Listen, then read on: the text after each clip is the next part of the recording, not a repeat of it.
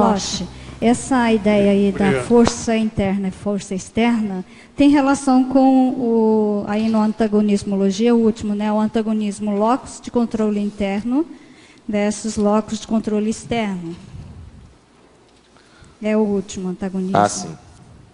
Você poderia explicar, ampliar isso? Claro. Também relacionando com, né, talvez pudesse usar a técnica da agenda de autopensenização.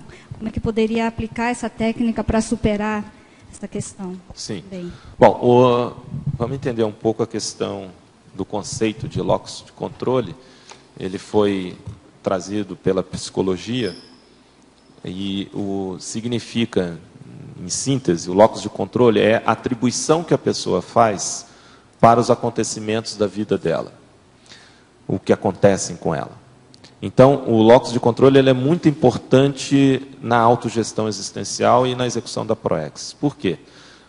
A pessoa, se ela tem uma tendência a atribuir a maior parte dos acontecimentos da vida dela a fatores externos, ou seja, não foi responsabilidade dela, ela é mais uma vítima do destino do que qualquer outra coisa, ela tem um locus de controle interno, ou seja, o controle da vida dela não está nela, não é dela, isso é de fora.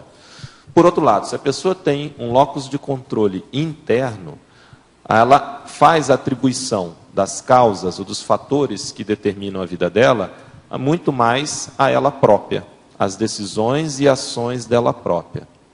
Então, ela vai trazer mais para si a responsabilidade da questão da vida dela como um todo. Como é que você identifica isso? Por exemplo, no Brasil é muito comum, muita gente fala assim, se Deus quiser, vai acontecer tal coisa. Isso já é um indício evidente de um locus de controle externo. A pessoa atribui a Deus, atribui ao mundo, atribui aos outros a responsabilidade ou o sucesso. Isso é uma forma, e tem uma relação até direta com o verbete aqui do DAC, do professor Valdo, que hoje é medologia, é uma forma da pessoa tirar o corpo fora. A pessoa não se responsabiliza. Na hora que ela coloca, se Deus quiser, se der errado, não foi culpa dela. Foi porque Deus não quis. Certo? Então, na autogestão, é muito importante a pessoa ter essa noção. Isso não significa que a pessoa tem que ter o locus de controle 100%, achando que tudo que acontece na vida dela é só em função dela. Aí também já é um outro processo, um outro extremo patológico. O que tem que haver é um equilíbrio disso e um realismo nisso. Existem fatores que, sim, são decorrência de elementos externos e existem fatores que são decorrências das suas decisões diretas. O que a gente vê é que a condição mais saudável é quando o predomínio é do locus de controle interno, ou seja, o que acontece na sua vida, o maior responsável em primeiro lugar é você próprio.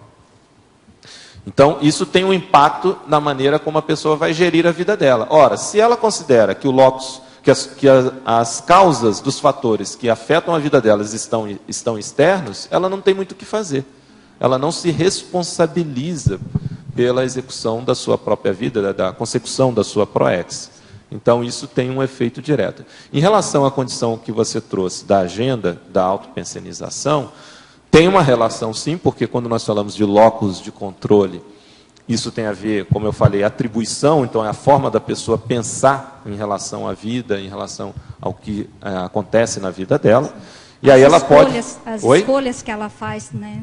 As escolhas que ela faz... como ela pensa.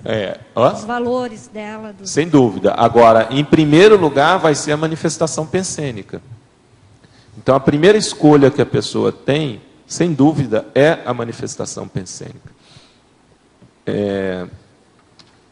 O Sartre, ele tem muita bobagem, mas tem muita coisa interessante também, e ele tem uma frase que eu acho que sintetiza muito isso. Não importa o que os outros fazem com você, o que importa é o que você faz com o que os outros fazem com você.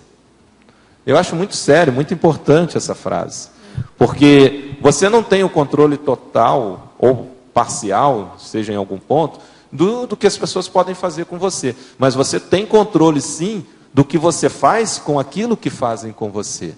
Isso tem um impacto direto em condição de decepção, de mágoa, de reatividade. E isso tem relação também com a condição da pessoa ser resiliente. Quer dizer, ela passa por situações delicadas, de sofrimento ou potencialmente traumáticas, mas ela sai e passa bem, ela supera aquilo devido a uma postura, uma atitude que leva a essa condição.